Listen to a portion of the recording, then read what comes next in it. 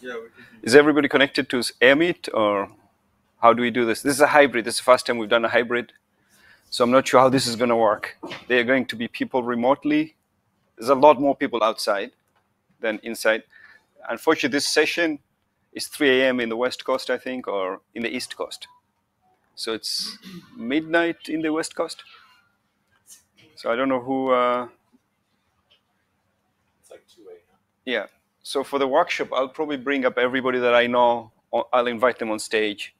So we got Oz. Let me see if I can invite Oz. Maybe the first topic is so I don't have an agenda. Okay, this is what the workshop is supposed to be. We will just have random discussions. First thing is I'll put you, Victor. Victor can talk about some of the work he's been doing on TDC and JSON, shows a couple of examples. I don't know how we organize this. Maybe you go sit there, or okay. Okay, I can't hear the people remote. Can somebody acknowledge from remote? Oz, can you hear me? Sending messages. Huh? Oh, they're sending messages. Okay, let me see.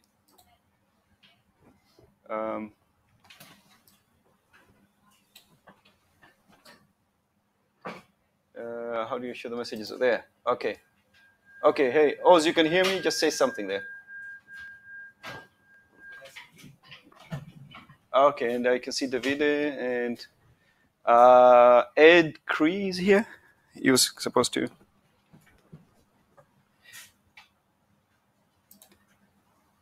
Okay, so you will have to log in and share your screen, right? Are you connected? Is it for me? I know that my laptop is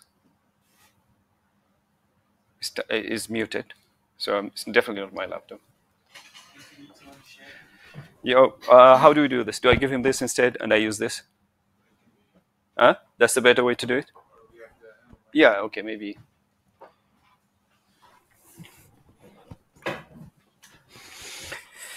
So this is kind of new to us. We have no idea how to do this. There's 2 to 3 times more people outside remotely than are sitting here. All right. I'm pleased to welcome David Ahan to the TC workshop.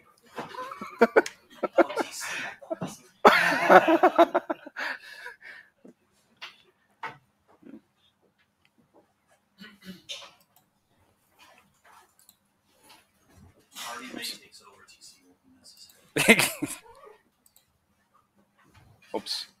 Okay, you want to share your screen? Oh, I need to invite you, right? Okay. I gotta figure this out, man. So how do I share my screen? Oh, stop sharing. Yeah, easy. Okay. There's a button at the bottom there. Invite him to the stage. Oh, I have to invite you. Yeah. And how do I invite you? I have to go to people, I think, find you.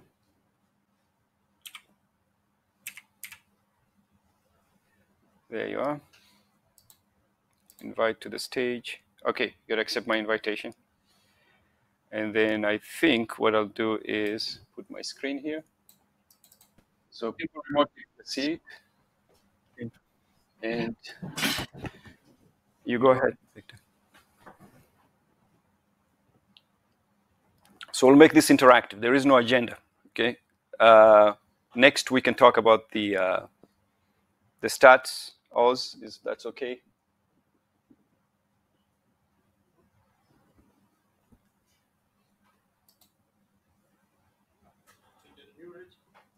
And then Mired, that's David, or there are 2 topics, I think. Are there two topics? One is, what is the issue with the OVS guys? Are we going to talk about that? The pipe versus okay. Okay, so 2 topics there, one on stats. So 3 after this. I need to wake up. And just so everybody knows, this is illegal. You're not allowed to drink drinks. So don't do what I do. Do what I say. Don't bring any drinks. Okay, Victor, sorry. Yeah. Yeah. Can you make it full screen? And yeah, the fonts are a little bit small. Because for me, I'm just sharing my screen. Maybe the fonts are a little bit small. Well, no, so what he's saying is he's doing full screen. It's just, yeah, I am not doing full screen. Okay, I have to go full screen here somewhere. let's see, top up. But if we do full screen, I am not going to. All right. There you go. Can we still see the conversations going on? Maybe you can turn the conversations on that one.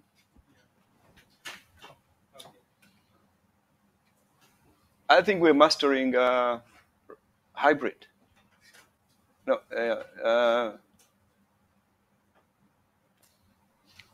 I think the fonts are still too small, Victor. Yeah, much better, I think. You probably want to talk about the general patch, or and they can't hear you unless you use the mic. Yeah.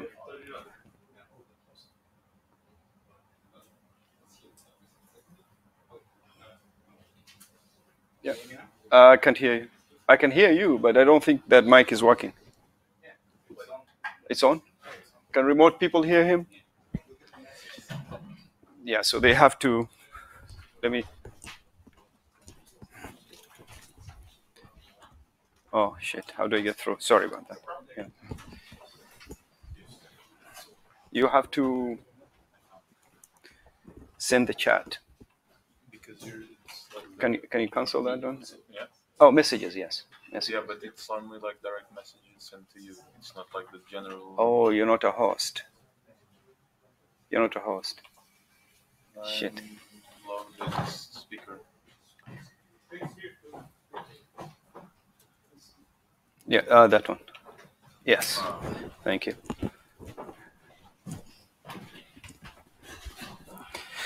All right, now we know what to do, right? Okay.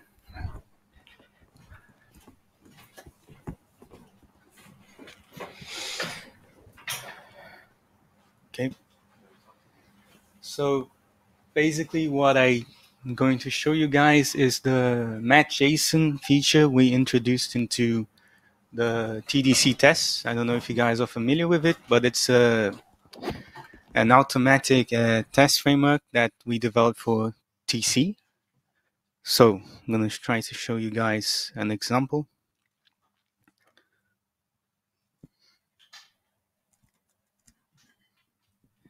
Yeah, so for example here, I have one of the tests that simply adds a pass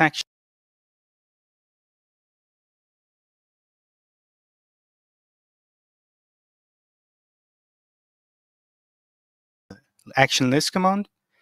And this match pattern here is just a regular expression pattern that we use to match against the output of this list command. I can show you guys real quick how the command is. Second.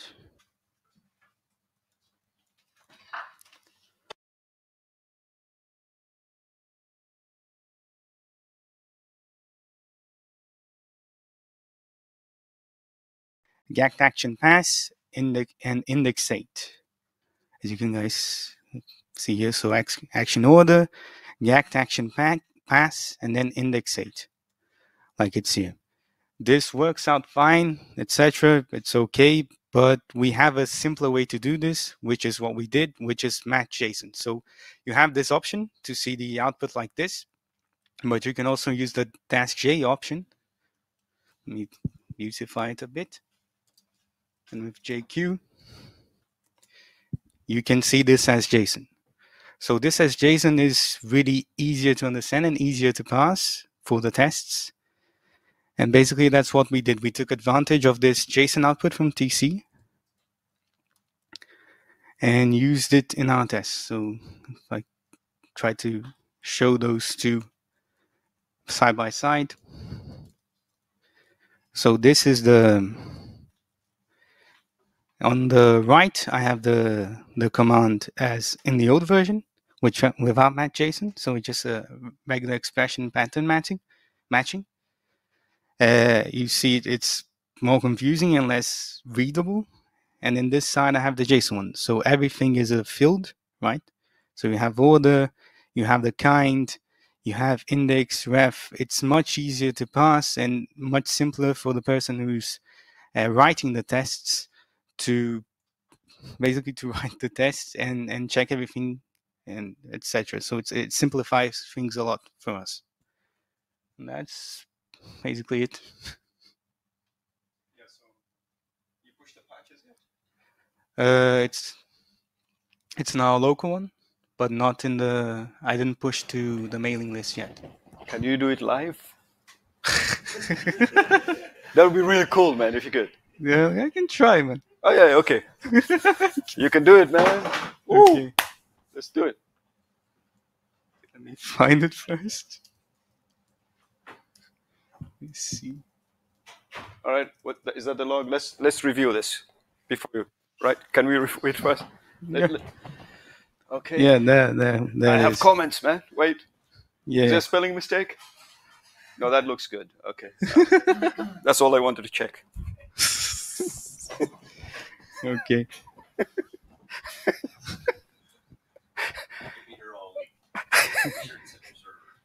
Go for it, man. Do you commit? Yeah. Do you push? I'm sorry. No. I'm serious. Push it. Push to the mailing list. So... Yeah. What the Okay. hell? Yeah. Just give me a sec.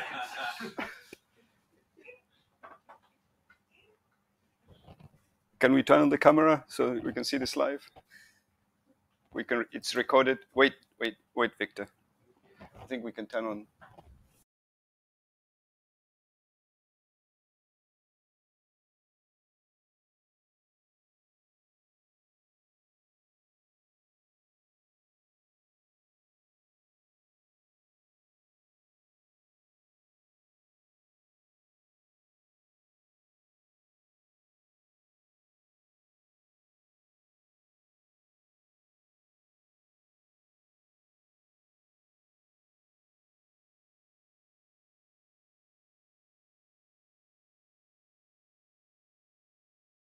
No. On the room.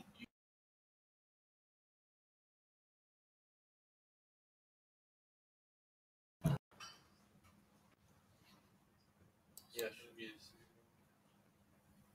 Audio and video settings. Right.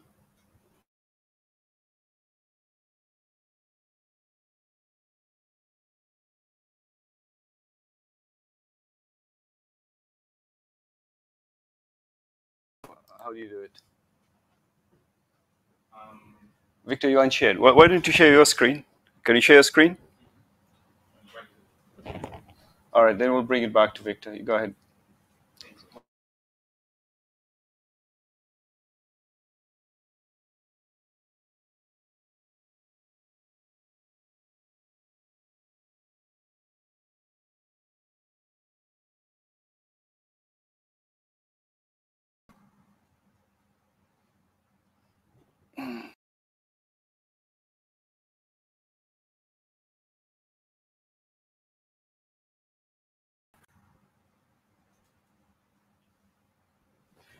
Never mind. Sorry.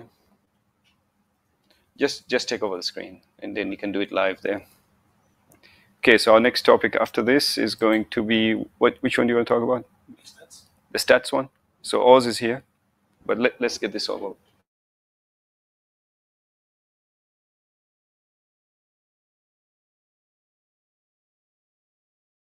Yes, I don't have my configuration yet.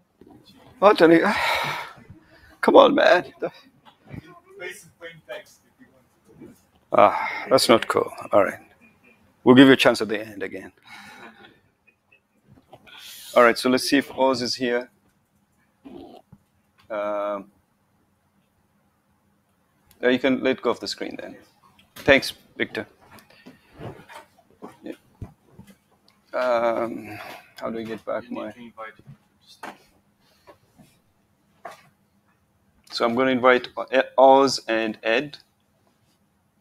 Actually, I'll have to do it this way. Yeah.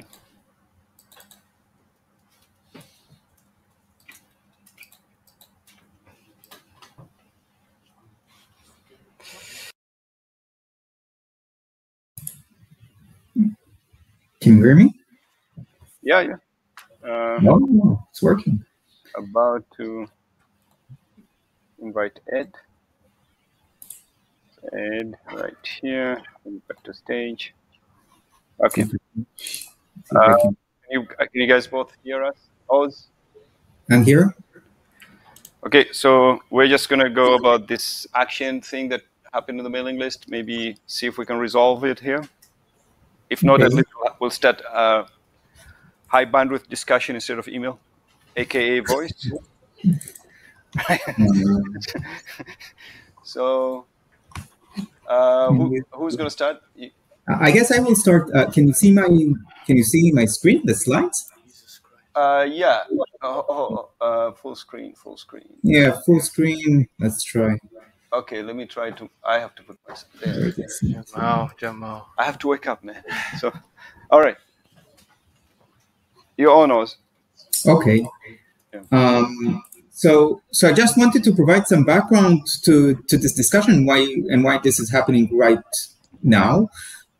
So regarding statistics, there's actually a difference between the software model and the hardware offload model.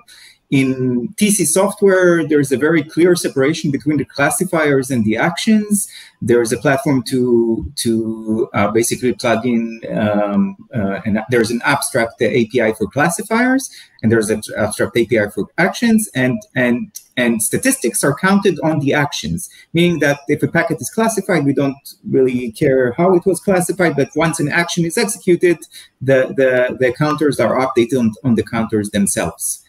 Now, when hardware offload was executed, it was a bit different because in hardware offload, the counters are updated when the classifier, or like when the filter is dumped. So, for example, when you do TC flower filter show, for example, then basically when flower dumps its filters, it knows that a specific filter is in hardware.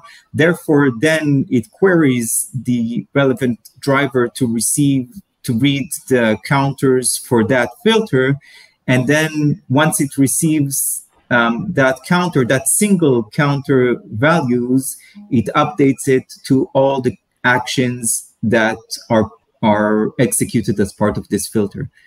Now, this makes sense as long as there are no branching action, namely police actions, meaning that it makes sense that once a packet is classified, then all its actions are going to be executed. So it's the same statistics value that applies to all the actions. Oz, can you make the screen full screen, maybe, if you don't mind? I can try. Let me see that. I think I need to change the screens here a bit. 1 second. Let me do it this way.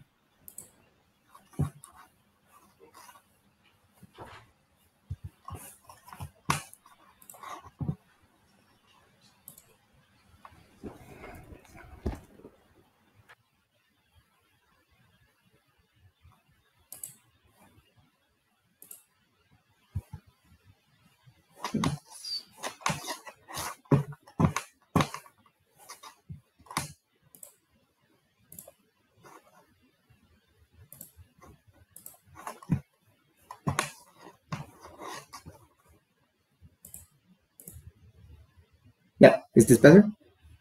Yes. Okay. So as we were saying, the software model is clear that statistics are basically in software stored on the actions. When we do hardware offload, what the integration is that basically the classifier flower, for example, queries the statistics based on a filter cookie that basically this identifies the filter ID, and the statistics are updated per filter instead of per action. And basically that one statistics value is basically propagated to all the filter actions. Now, this makes logical sense as long as when a filter is matched, then all the actions are executed. But this breaks when there's an action that is branching. And this became evident when we started offloading the police action, because police can drop packets, for example. So it's not the same action statistics value that applies to all the actions in the filters. Now, the first attempt to address this was submitted by Netronome, which introduced a new mechanism which is called hardware actions, meaning that it integrated it in a way that now because we know actions can be created either when filters are created, these are called bind actions, or they can be created regardless of the filters using the TC action utility. So they introduced a new callback scheme to basically notify drivers when TC actions are created in hardware. So there's a new callback API specifying that when an action is created, it's directed to the driver to create those actions. When an action is deleted, it's deleted. And when statistics of an action is required, there's an API for the driver to query the statistics for that specific action. But the way that it is currently implemented and it's upstreamed is in a way that those in hardware actions can only be created by TC action API. Now, this works well with the OVS integration because these are also enables shared actions, because this is like the first step of separating filters from action also when it comes to hardware offload. Because now you can create an action and you can then associate this action to multiple filters. And there's a way to identify this action by like the tuple of action type and action ID, and drivers can work with that. Now, this mechanism is not enough for 3 use cases that we identified. The first is, for example, if you're not using TC actions, but you're using what's called bind actions. Basically, I'm creating the actions when I'm creating a filter. So I'm here, for example, just creating a flower classifier, which uses police action, which can either drop or pipe, and then if it pipes, it forwards the packet.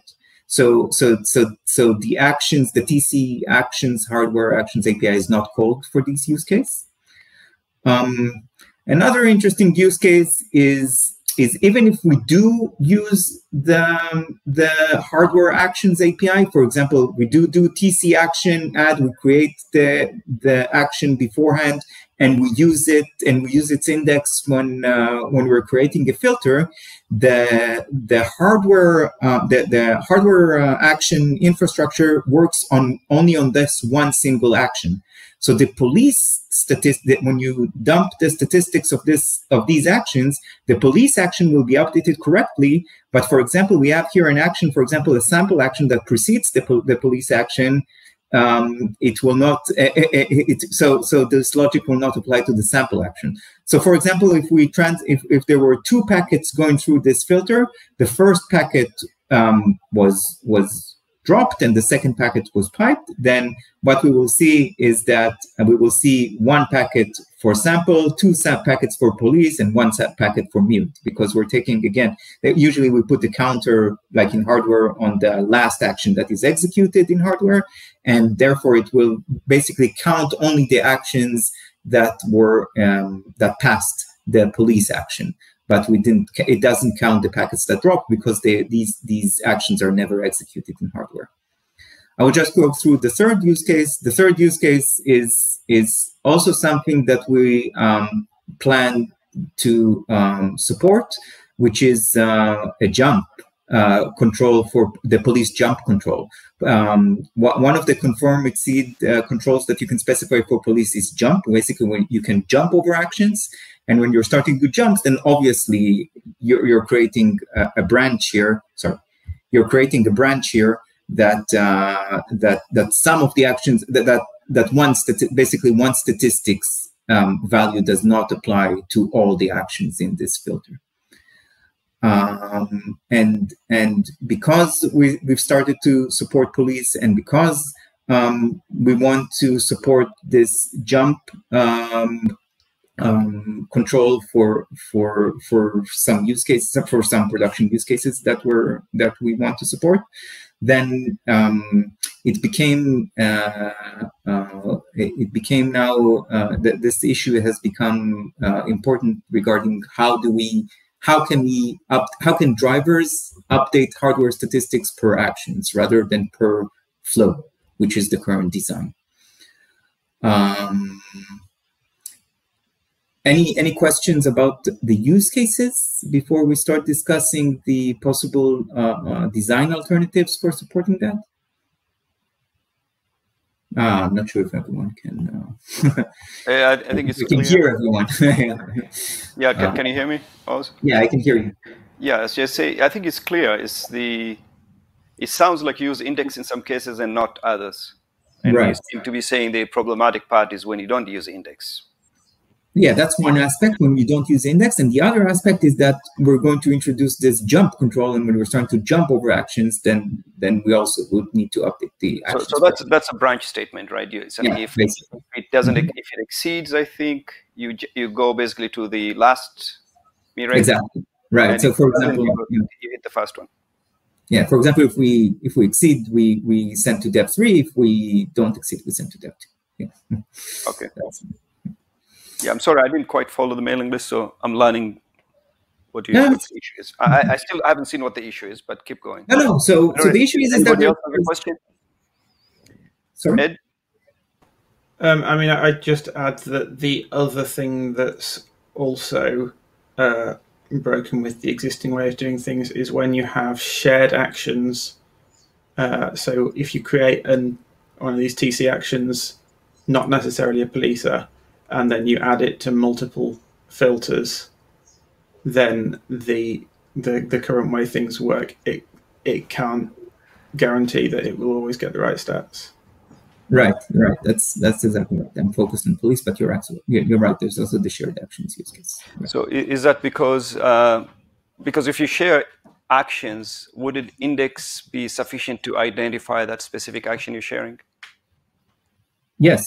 So that's what the hardware action API that was added actually helps us, actually supports shared actions, because you create the action, you identify the action by the index, and there's one API that updates it. The only problem is that when you create bind actions and then you share them, or not everything can be shared in hardware, but so shared actions are actually partially supported today, right? Because if I go back to the way that if we would define, for example, if this police action was to be shared between multiple filters, then the TC action, when we create the TC action, the police action using the TC action API, then once the action is created, the callback is created to the driver instantiating this action with specifying the action ID and everything and all the action parameters. And then when it is used in filters, then the drivers can actually understand that this is the shared actions based on the ID.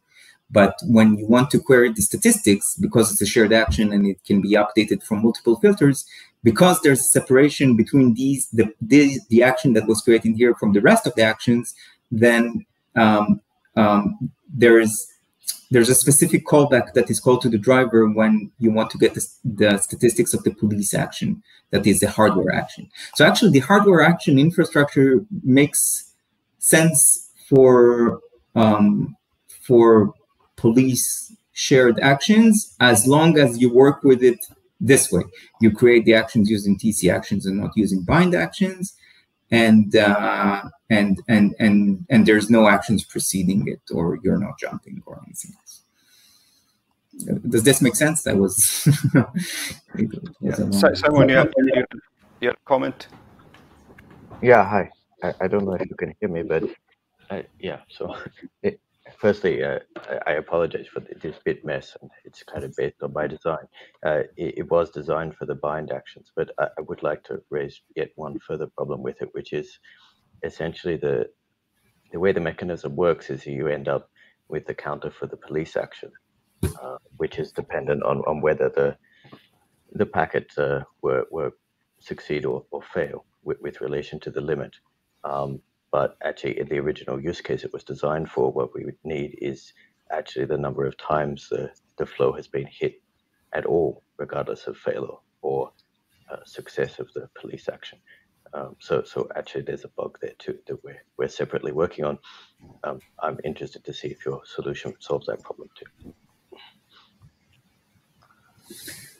Yeah, so actually, the approach that we took here is a bit is creating it's in parallel to this feature. Okay, so let me give the overview of what we consider. The first approach so basically what we want to do is to allow drivers to specify statistics per action. Okay, in the filter. So one option that we explored in this actually what we sent on the mailing list is to basically extend the existing flow offload API to return an array of, because currently the flow offload API, when it queries the drivers for the statistics, it returns one statistics value that should apply to all the filters. So instead of just adding one, let's return an array of statistics corresponding to the action list of the filters action list, and the aim for this was to be a very high performance API, because we only have a single callback, a single driver callback, because statistics are very frequently, like querying statistics is very frequent with OVS. OVS queries all the installed filter statistics every second. So it's a performance sensitive feature, and we wanted to avoid querying every action in the action list, because you can have many actions per filter, and this use case of basically specifying a filter per action is only relevant for filters that have branching actions, like filters using police. Other than, let's put shared actions aside. I know we have an issue with shared actions, but we don't really support shared actions right now. There's no use case for shared actions right now. So if we put that aside, there's a very limited number of filters that would actually even need to use this API. So we have the possibility of either returning the single, using the current API, and we're also will be backward compatible to all the existing implementations, or you can use the statistics array. The other approach was basically to reuse what Netronome introduced, the hardware action API, that basically this does the good work of basically creating an action object and being able to query a driver for statistics for a specific action. So actually the infrastructure that is currently in place fits very well for this. We can use this infrastructure to query a hardware specific action. And once this is in place, we can actually change the API in a way that if we want to update the per action stats, and also if we want to update via the TC, if we want to update the statistics via the TC action utility, which currently does not update statistics, it just displays the current statistics. And the only way to update hardware statistics is through dumping the flows rather than dumping the actions. Then we could use the specific action API to do that. The thing is, so let's just drill down a bit into both alternatives before we open it up for discussion. The only nitty part about extending the flow offload API is that TC actions are not directly mapped with hardware offload actions, because there is an intermediate layer translating TC actions to hardware offload actions, so that this infrastructure can be used also by NFT. So, for example, a single TCP edit function can be translated to multiple hardware offload items.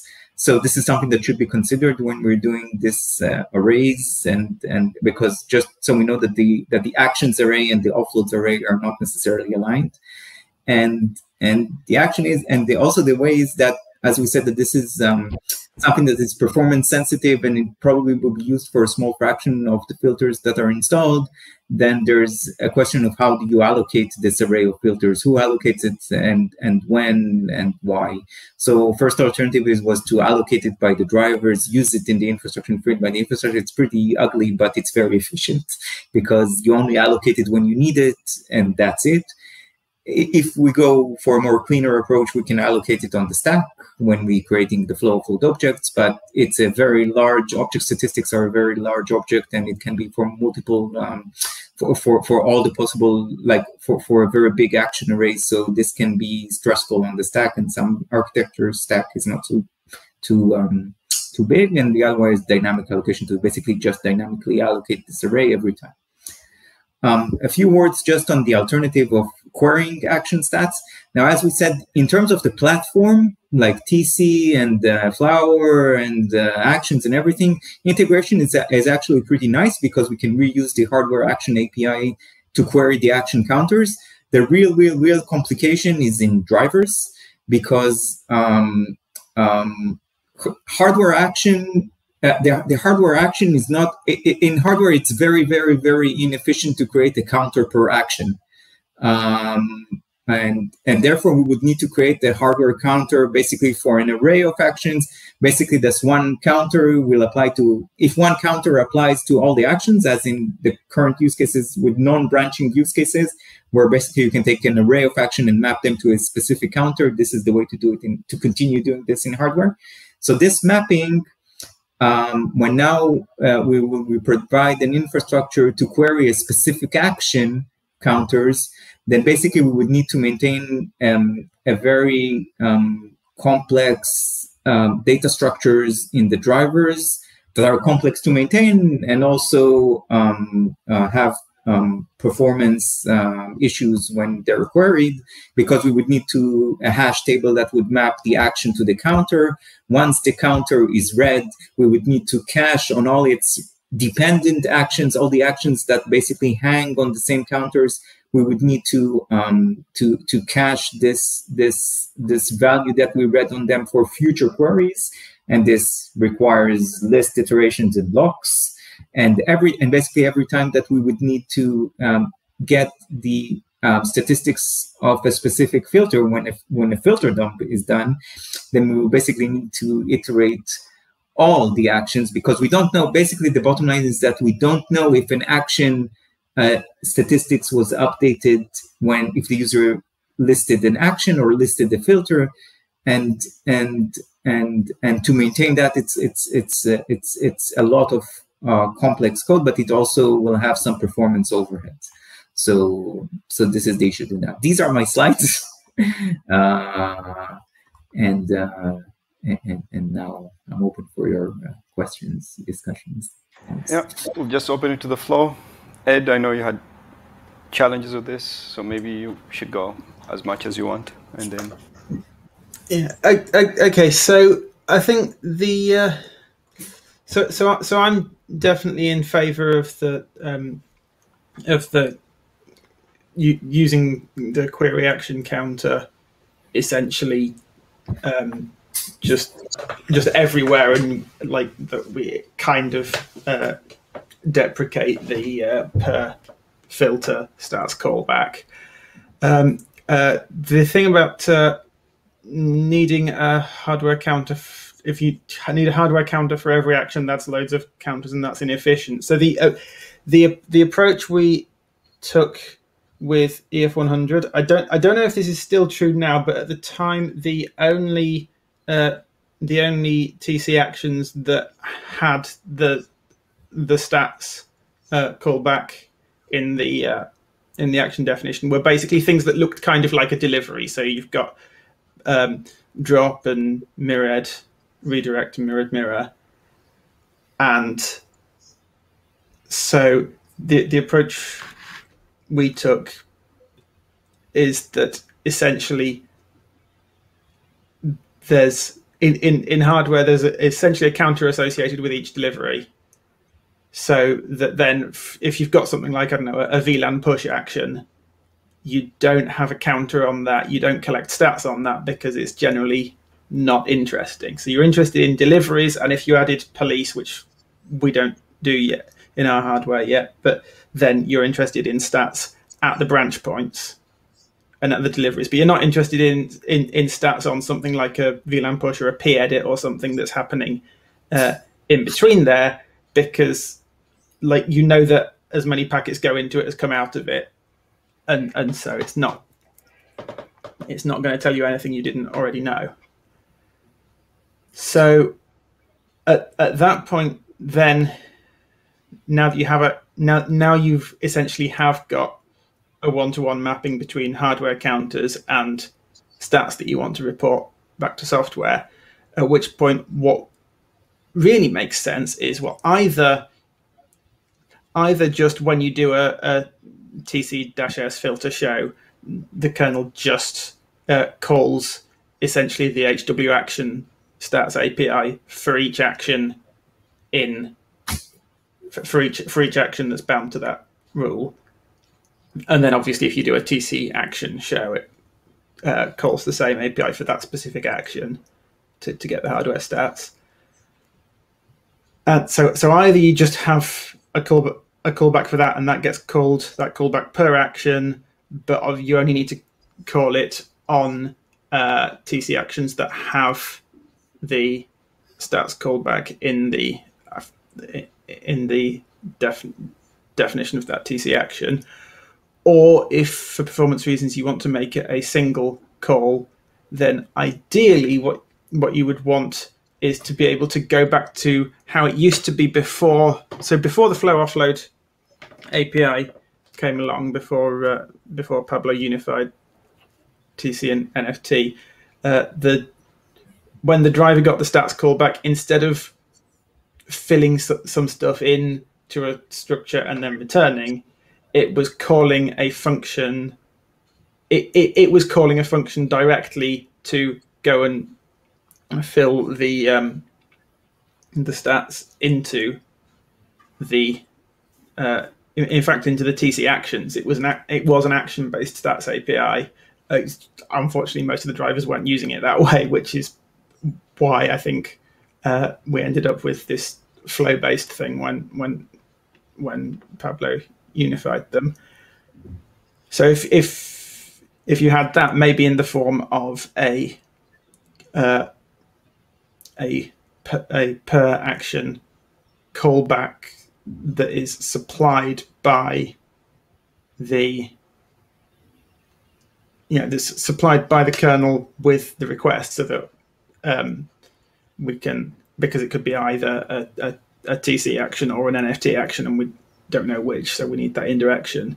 So then the driver can then call that function with the stats for each action it wants to update. That something like that would seem to me like the better way to do it. Or alternatively, if we need to do it all without indirection and keep the thing of return a bunch of stats, then I noticed that when the CLS flower stats thing gets called, one of the things that we're passed is a struct flow rule star, which therefore means that we should have access to the array of actions within that flow rule, which means that we could have something stashed inside there, something in struct flow action entry. And we could maybe stash our stats there before return. I think that's all I've got suggestions wise. Yeah. So, but let me see that I follow you. Like in the first comment that you raised. So, for example, if we do have a VLAN push action and then forward action, so what would you do with the VLAN push action? You would not update the hardware stats for that, or what? Yeah. So essentially, its hardware stats would just always read 00, which when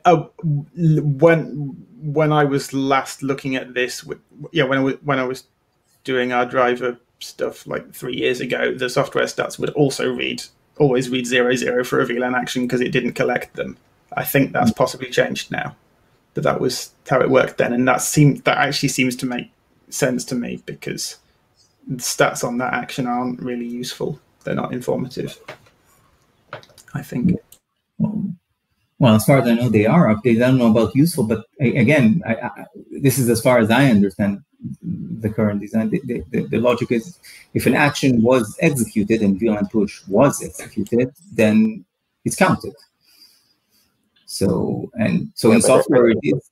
I think the point is that because you know certain actions, if the packet goes in, it will definitely come out, right? Like a VLAN push. So you don't need to keep a hardware stat for this. You can differentiate between two different types of actions. One where you need actually to know the stat for it, and the other type where you can just derive it from surrounding information. And perhaps that leads to simplification. Definitely leads to simplification on the hardware side, because it's probably not practical to have stats for all the actions, right? Yeah, obviously in hardware we put we count it like on the last action, on when the actions are branching, it's becoming more complicated. But we slap the counter on some action. Yep. So sorry, what I was referring to earlier, I've now looked up the name. So in the struct TC action ops, for an action, there is a .stats update method. That is the thing that things like VLAN used to not have populated. And it now does. I don't know why that was added.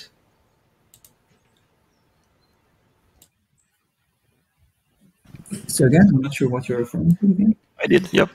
This is on. Yep. Hi, folks. This is Marcelo. Hi, Marcelo. To throw another thing in the discussion, as you may have seen on the mailing list, we have two other topics touching the stats that can influence the discussion here. One of them is that OVS for the meters, it wants to have different set of stats for the meter and for the flow that matched. So point is, having one stats only on the action is not enough anymore, and we need another set of actions for the flow, so that we can know that two different flows that are using a single shared meter, they have different flow stats. The current proposal for that is to have a generic gact in the beginning of the action list with just the control action of pipe, so that we can count the packets that batched in there. And then following optimization that Ilya notes that could be added to save memory and processing time, is exactly this, to have a new option to TC actions so that they can not have stats in the action itself. Because today all actions, they have stats, right? But as Edward was saying, for some of them we don't really care. Like today we care because they are there, but maybe we can have an official way or a not confusing way to ignore them. Make sense? So, Marcelo, if I might add something, which we haven't brought to the public yet, but I'm wondering with the first case, if maybe it is better to actually do a flow stack directly rather than derive it, which is the current suggestion on the mailing list. I think Sorry, go ahead. I had finished. Please, someone go ahead. So I think I prefer the dummy action thing, simply because it means we're introducing fewer new kinds of entities. Okay, so I guess the dummy action is the dummy part doesn't appeal to me, but what you're saying is then we can kill two birds with one stone. Yeah, I think it's sort of simpler just to be able to have a gact OK pipe in there. That's okay. That's not introducing any new concepts that are going to need new framework and lots of new code. It's comparatively simple. Yeah, I take your point. I just wanted to lay the options we have thinking on the table. That's all.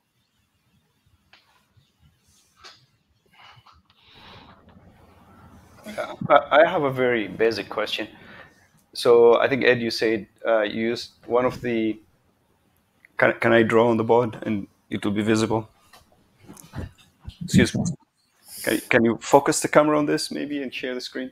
I don't know if you guys can see me, but if, for example, so I'm just drawing. Is my drawing visible? Okay. Yes, I can see. You can see it, right? So if this was an action that branched, right, like police, it goes to some other action, another action, and I think there was something like what push VLAN or some other action that didn't have a branch. So you have action 1. I'm not naming what these are. Action 3, action 4. You don't want to put counters on some of these. You don't care about having a counter, for example, on this one here, but you want a counter on the other ones. What is the issue? Is there a hardware limitation on how many counters you can have? There's no, from our perspective, it's not like the hardware limitation, it's how you maintain it in software. Because if, for example, you do this, what you drew here on the board, we would put a counter on A2, we would put a counter on A3 and a counter on A4 in hardware, for example, like very superficially. And we would be, and then in software, we would be able to map which software actions are mapped to which hardware counters. Right. It's doable. Right. So I mean, it sounds like essentially the reason you have the problem of needing that extra software mapping is because you're wanting to use the counter on hardware action 2. You're wanting to use that also to supply stats for software action 1. And I'm saying that. Sorry. Go ahead. Yeah. Is that right?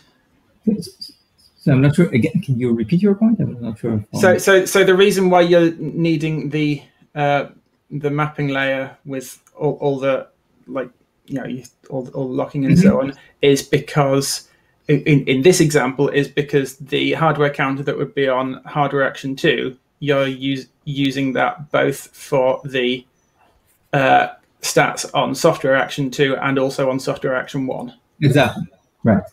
So what I'm saying is if we say that we don't bother with stats on software action 1 because it's not a branch point and it's not a leaf, so therefore it's not going to be interesting to the user. Yeah, if it's something like a VLAN push, it's not going to be interesting to the user that how many packets went through that. Then we don't need to give it stats. And in that case, now hardware counters are corresponding 1-to-1 with software actions for which we are bothering to do stats. I'm having some problem digesting this. That the issue that the user does not care about VLAN. I mean, it's like the VLAN push action, because I can understand where you're coming from, but this creates a big difference between the software model and the hardware model, meaning that we're changing the user behavior when flows are offloaded. If it is in software, everything is counted and everything is accounted for, and maybe here it's with A1, it's maybe the user can understand what happened, but what happens if you look at the branching actions later and you have, instead of just A3 and A4, it would continue to A5 and A6 on each branch. So and assuming these are actions that the user is interested in, which is a vague definition. I don't know what the user is really interested in, then it becomes really complicated from the user perspective.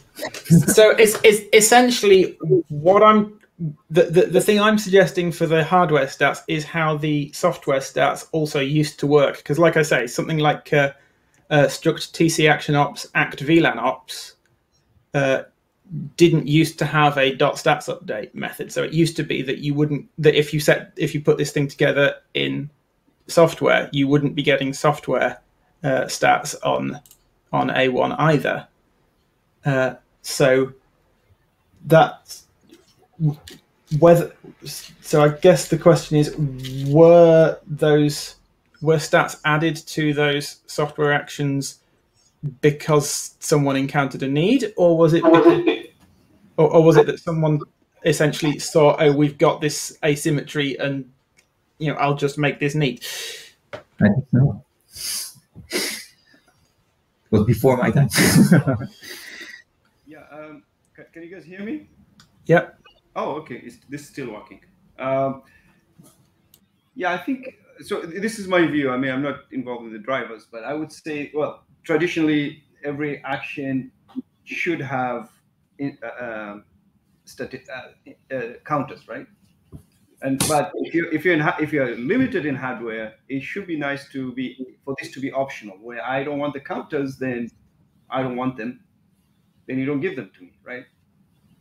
But it should be probably a user decision as opposed to the hardware makes that decision. I don't know, because then there's inconsistencies between different drivers if you go that path. So there is already a mechanism also for the user to make a decision about whether they want hardware stats on each action. So in the struct flow action entry, there is an HW stats member, which is an enumerator and can be things like flow action HW stats delayed. And so I can't remember what the UAPI for what the TC command lines for setting that looks like, but there is a mechanism for the user to say I do or don't want counters hardware stats on this action. So maybe we just make it based on that, and update the userland things like OVS to only ask for the stats that they want, and then the driver just says everything that you want a stat on, I will just allocate a hardware counter for, and then again we avoid the mapping layer, and we just sort of trust the user to not use up too much resources.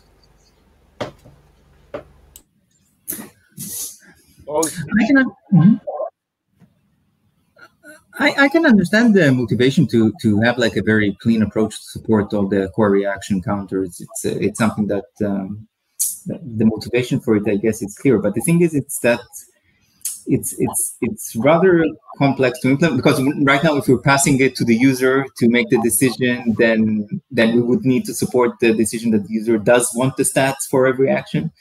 And to support that, we would need to implement a rather complex mechanism that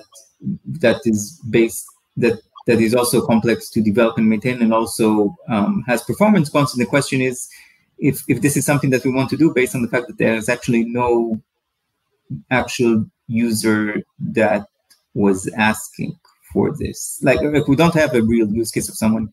I know that there's a difference between how the user can use it in software. The user can use this in software, but OVS, for example, will not use this mechanism, and now it would be the mainstream solution in the platform and in the drivers to support the use case that will probably not be used, like a way to query a specific action counter instead of a filter, instead of just dumping filters.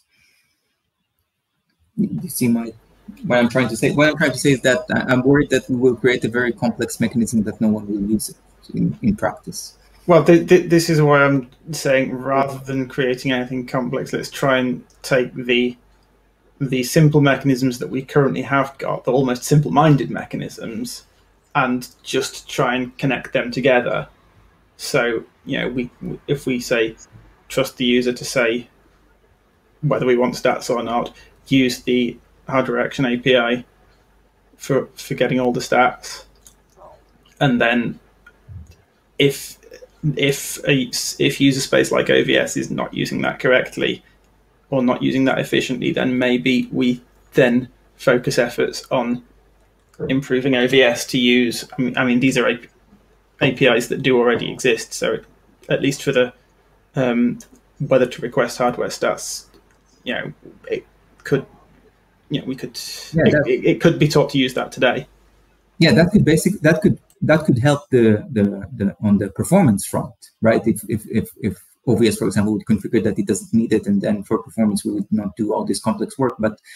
But in terms of complications in the drivers to implement, the drivers would still need to implement the use case where the user specifies that it does want the.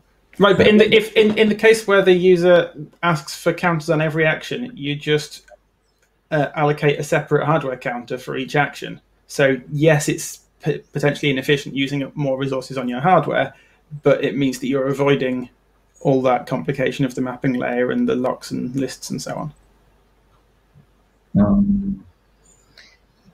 Well, yeah, so I'm saying you never implement the complicated thing in the driver because that's always going to be too complicated.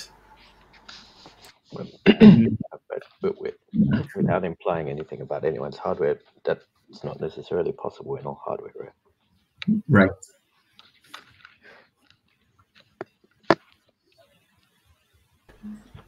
I mean, I don't have maybe enough. It doesn't matter. Maybe people don't use that feature on that hardware, and then it's okay. I mean, remember, it's also the case that you can always you can reject an offload based on the fact that you're asking for too many counters here, and user lands could be taught that that is one of the many things that they have to recognize that, I can't do that with this hardware. But for example, currently there's no issue. Like, for example, right now you can have 30 actions which basically hang on one counter, and like the way that we currently have. If you don't have any branching actions, then all the filter actions can hang on one counter. So now you're introducing a restriction which is not really. Again, it's not really. I do want, like the user says, I do want an action, a counter per action, and now we're creating a limitation that should not necessarily apply. So I guess one way to look at it is it's sort of where does the complexity of the solution lie? So if you push it down to hardware, then the hardware people have to deal with it. Software people get something nice and clean. But it doesn't really solve the kind of problem that Oz was getting at. Is that maybe the hardware, maybe it's not best to do it in hardware for some reason. And maybe the complexity should be pushed somewhere else. I mean, if you have all these different actions which are going to have essentially the same counter, or why do you need so many hardware resources devoted to it? Well, the answer here is to make the software interface cleaner, but is that the best approach? Mm-hmm. Mm-hmm.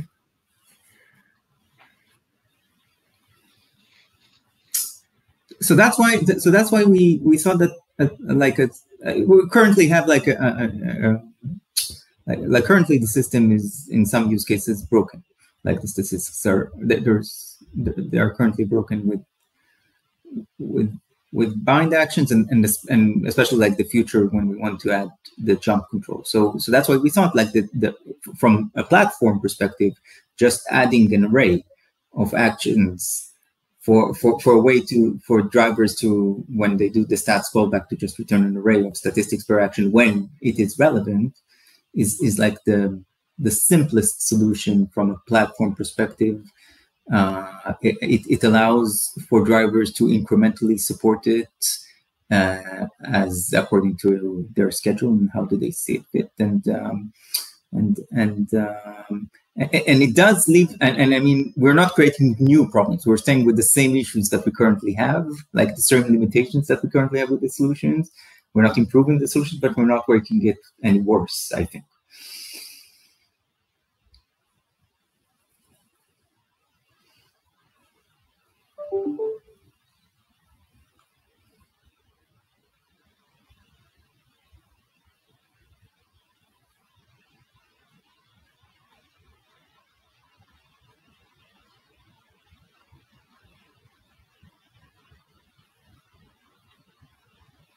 I cannot hear anyone if anyone's speaking.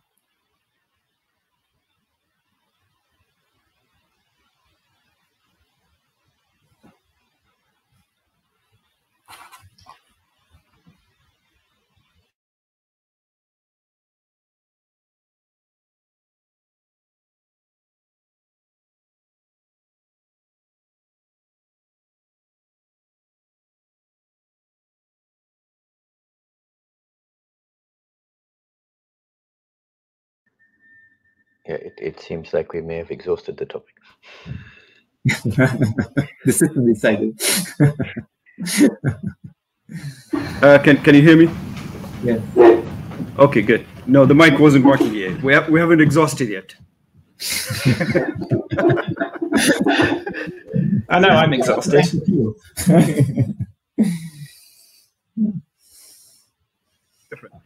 So I guess I'm trying to see if there's a consensus. Is there at least a path forward in this discussion?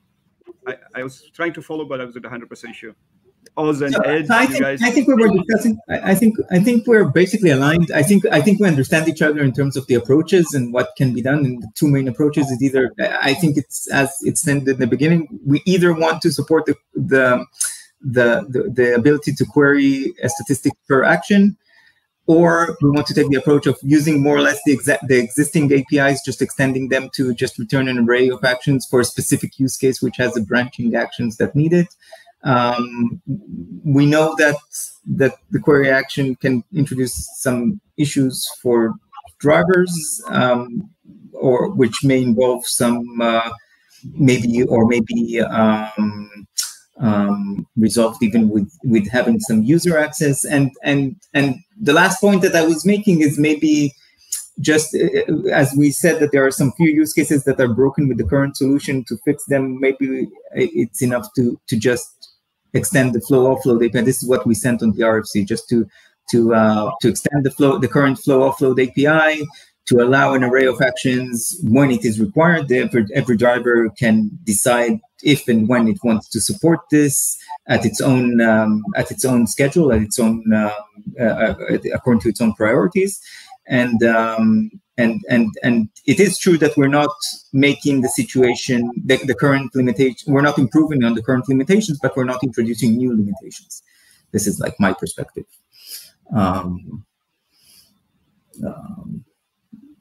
I don't know what Simon and Edward.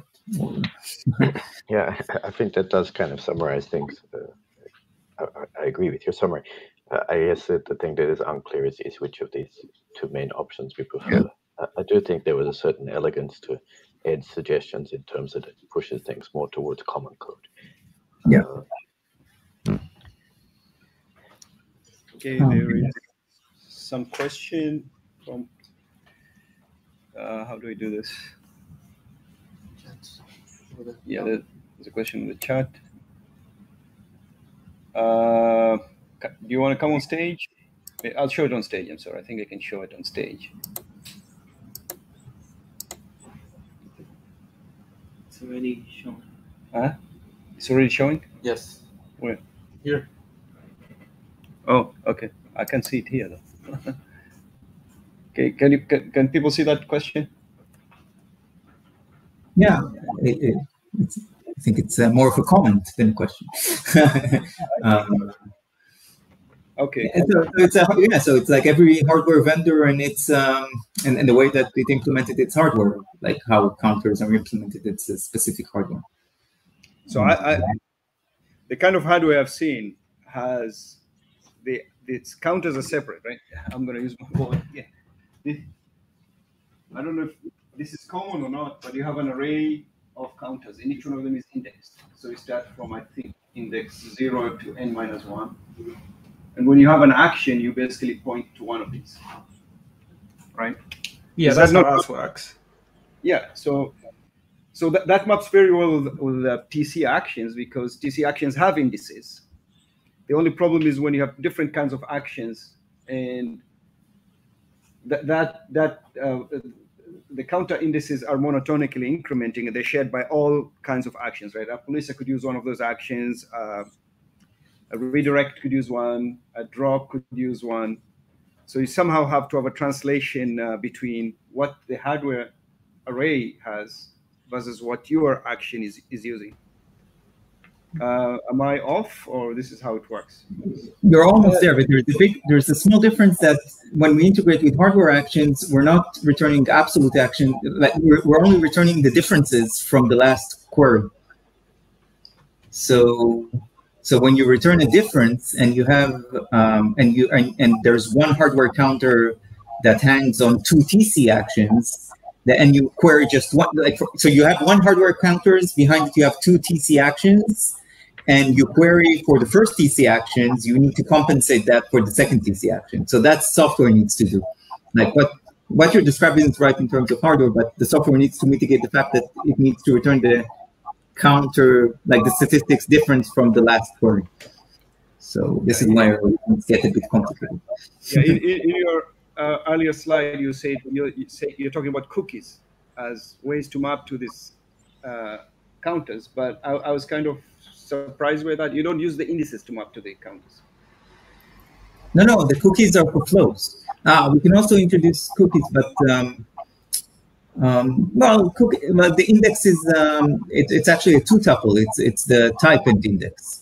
So, or you can create a cookie. But but it's tomato, right? It's just a way to identify the action. I see. So it's an action ID plus action index. Right. Okay, got you. Yeah. So so the thing about the counters with the difference, I mean, it's because that is essentially giving you kind of clear on read semantics is that's what makes it difficult to share a counter between to have multiple actions. But what you could do if you've got multiple actions using the same counter, all you really need is to have separately a per software action data structure that's storing the last count that software action read from the counter. Right.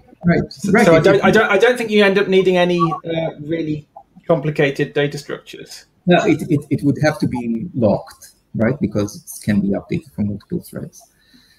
And yeah, but that can just be a spin lock. Like it doesn't need anything heavyweight.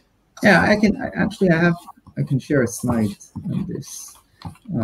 Again, it's only a matter of implementation. But I mean, we're not sharing counters now, and we already have that spin lock there, just because I'm being paranoid. I think you would need something like this. You would need when we drafted this, you would probably need the hash to identify from an ID to get to an action. From the action, you can look up its counter. But once you read this counter, you would need to update all the actions that hang on that counter. No, so what I'm saying is you don't need to update them all because you don't. So in the action counter object, instead you don't store the current count and the last read count there. What you do is you store the current count in the action counter object, and then each action stats object stores the last count that it read and reported based on.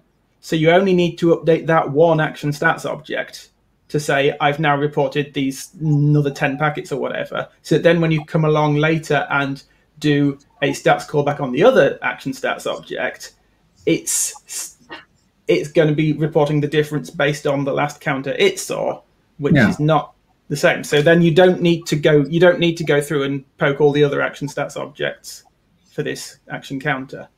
Mm-hmm. Yeah. All right, guys, we're going to cut it short, about 3 minutes. Maybe we have one more topic, right? Yeah. So, I'm not sure what is the bottom line. I mean, we had a discussion here, but I'm not sure how do we want to follow up, I guess. Maybe I can take it with Edward again, Simon, maybe also Marcello, if you want to enlighten us with all the OVS requirements.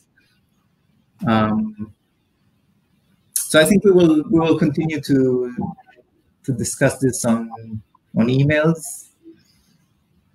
Okay. We'll think about it this again. We'll try to summarize everything and start a new discussion over email. Okay. Yeah. Thank you, guys. Hey. Yep. Thank you. Mm-hmm. We can also continue discussing these on TC meetups. Sure, I will join. Sorry, I need to Echo. Yeah, we hear an echo.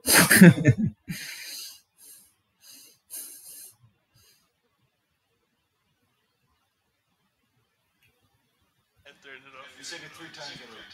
If you count the echoes.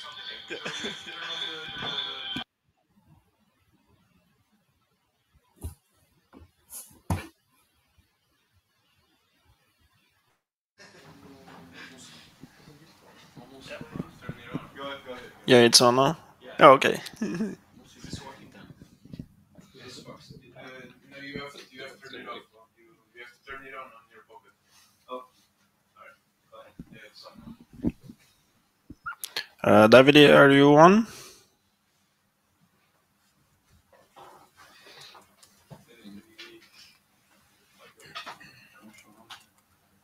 I'm not sure if one should discuss it. Yeah, it's not on.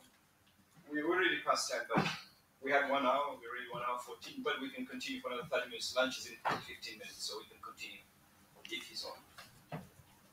Right. So if he is not on, I'll just introduce the topic. Yeah, he is. All right, let me see. Show on stage. Right.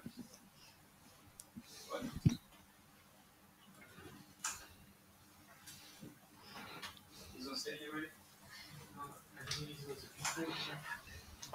I'm supposed to Oh.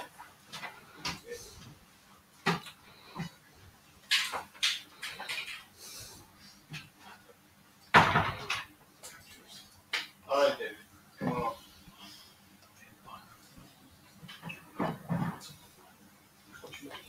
Yes. Yes. I hear myself in the echo, so yes. Hi.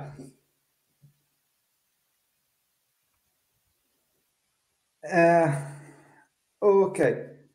So there's another small topic, and it regards what we are seeing with a couple of patches that landed in OBS. Those patches are exposing a behavior that's a long-standing behavior with TCB reduction. It's quite easy to see lockup of the TCP stack when the mirrored egress to ingress action is used. So if a socket connects through the mirrored egress to ingress action, it's quite easy to see that many TC mirrored actions are called in a nested way. But we don't reach the recursion limit because the soft lockup happens before. So it happens that the socket lock for the TCP socket just is taken twice. It's taken by the sender and by the receiver. This causes a lockup. The easiest solution that we found is to just defer the transmission of TC mirrored using the backlog. We are just doing the same way that the virtual Ethernet driver does, and also the loopback driver does. However, there's some opposition to this approach, and the opposition is legitimate because it breaks the user expectation. Like Kong Wang noticed, if we defer the backlog for the TC mirrored, then probably we are losing the status of the list of the TC actions for those packets. So yeah, that's the current state. One possibility might be to extend what we have in the TC mirrored control plane and add another E action, which is no more egress to ingress or ingress to egress. It's called backlog. I have a draft patch. If you want to see it, I can share it and the mailing list as an RFC. So sorry, David, I don't really understand the real issue. So is there a loop? An infinite loop? No, it's a soft You lookup. want to draw it? Yeah, why don't you draw it up there? Oh, thanks, Marcel. Yep.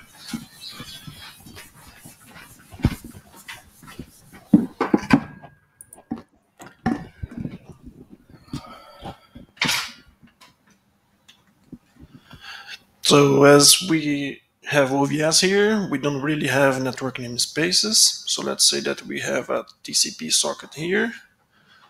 We have another one here. This is local. All local. Yeah. In bare metal or VM or something like that. Yeah, same host. Same host. Okay. Yeah. Same network namespace, more specifically. Okay. So this one sends a packet like it's hitting OVS BR. It's a bridge from OVS. This one will use then the egress QDisk. Sorry for my awesome writing. Yeah. I don't think the camera is capturing correctly. Okay. Oh. Right. So we just, because we want to see people remote, maybe, no, you need to capture that whole thing. No, it's going to scroll. Oh, okay. This one is cropped. Oh, the mini view is cropped. Okay, so let me see. But for remotes, it's okay, okay. They can see it remotely, you're saying. Yeah, okay. Okay. So we will have a TC filter here. It's on the egress side that we'll call mirrored.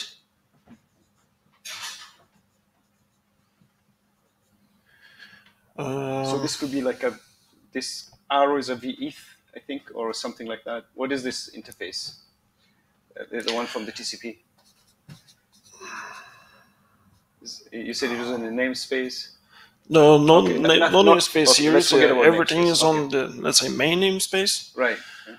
We have the OVS bridge here, and since some time now, OVS supports using OVS bridges and TC filters on it.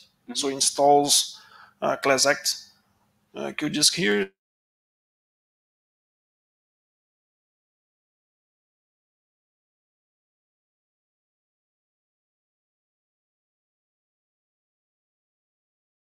Filters in there, it will call mirrored, but there will be a flow here that outputs this packet to, let's say, a VF representer.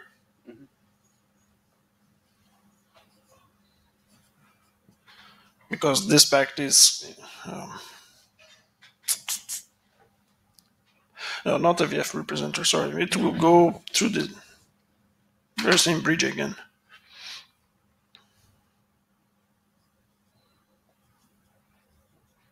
Right, Evan, it's going back to the same bridge, right? But now on ingress. Yes, another socket on the same bridge. Yeah.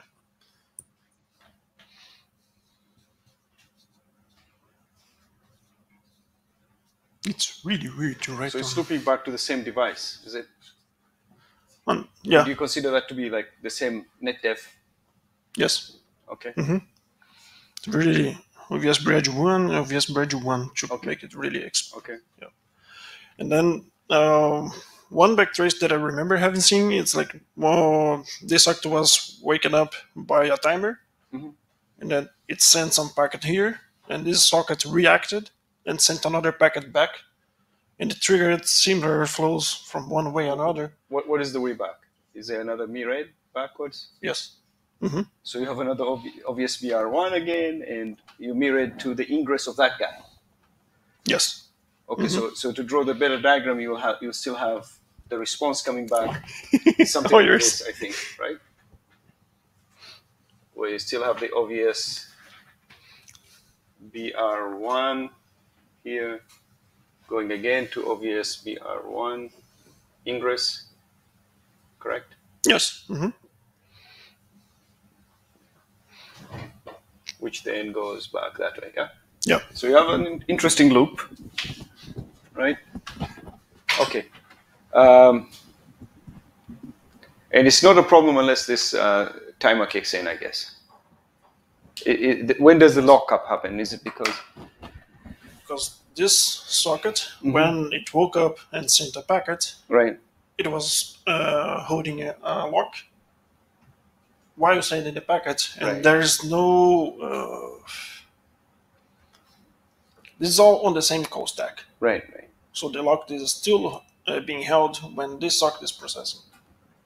Okay, And but then this they're woke different up, locks, right? sent- That socket is specific to that guy, not this. There's a socket 1, right? Socket 1 lock.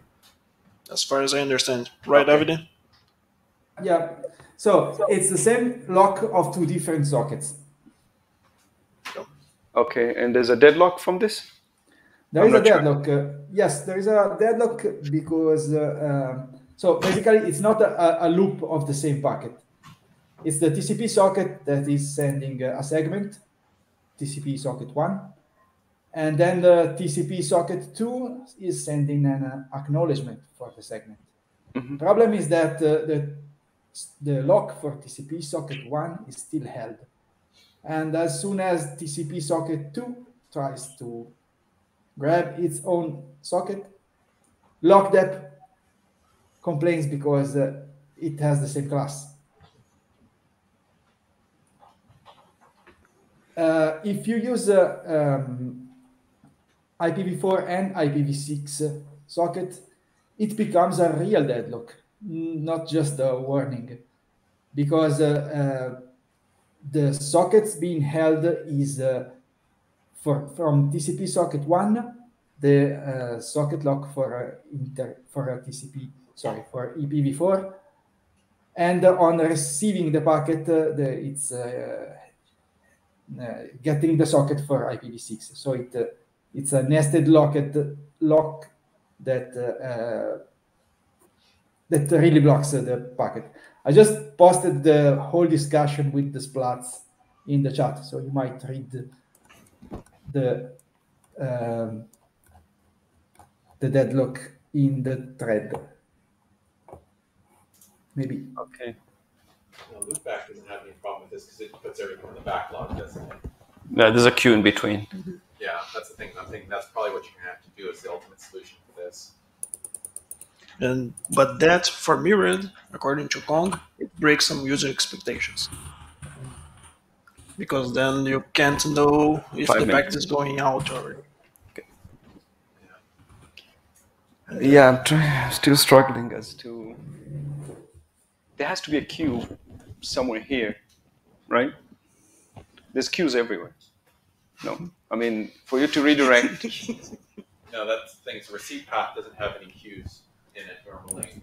So this diagram, you can basically change it to where you have. Give him the mic if you mind, because for remote users. So basically, you could restructure this diagram as it never really gets to OVS BR. Mm-hmm. Instead, it hits the mirrored and essentially does a hairpin and goes right back up the stack. And this is kind of a exception to the normal path because normally for a loopback, you'd go down a loopback and it'd queue on backlog and then come back up. So that's why loopback doesn't have this issue. So what you're looking at right now is essentially we've added a middle step. So now your transmit is trying to do the receive in real time, and it's causing all these lockups to where essentially you're sitting on your TX lock, which is needed on the other side in order to process it. So. Right. Exactly. So this happens on loopback device. What is the socket is No, it won't happen on the loopback device. It won't happen on the loopback device because the loopback device uses the backlog. And so that's the thing is the quick and dirty solution is put on backlog, but then you lose your TC metadata basically because it's basically dropping all of that. So you'd have to probably store some extra metadata in the packet itself in the SKB in order to get around some of that maybe. I don't know if that'd be a doable solution or not, but that's essentially the problem you're running into is you've created a loopback that doesn't function like a loopback is what it comes down to. And to add on that, we also have differences on semantics on metadata that's attached to packets. We already have problems with stale information on the packet. Well, originally, OVS works with VIF tunnels, and it's crossing namespaces. So we have the DST entry, we have the CT entry, and the SKB getting cleared at those moments.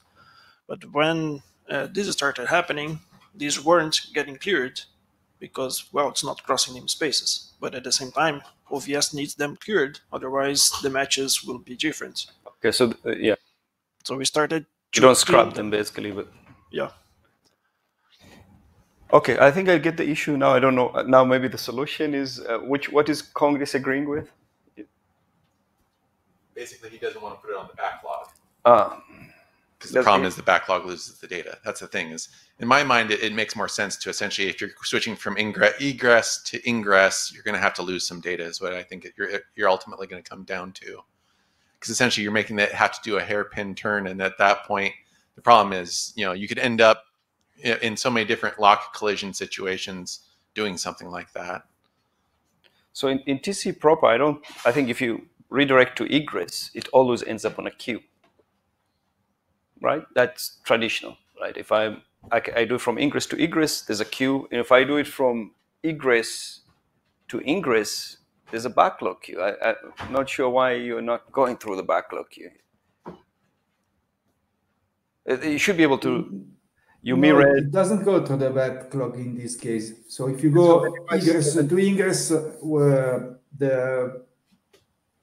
during the transmission on a net device, you enter the ingress, the native receive stuff.